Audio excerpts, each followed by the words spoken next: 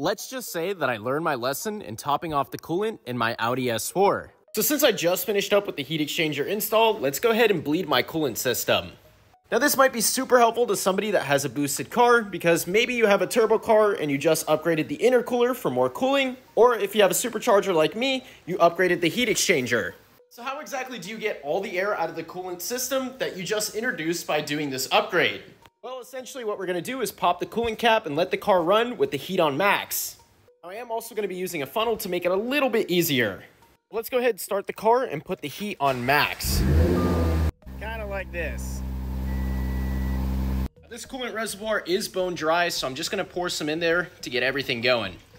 As the coolant level drops, as the car runs, I'm basically just going to be topping it off. It's dropping because air is escaping. You can see how much it dropped already.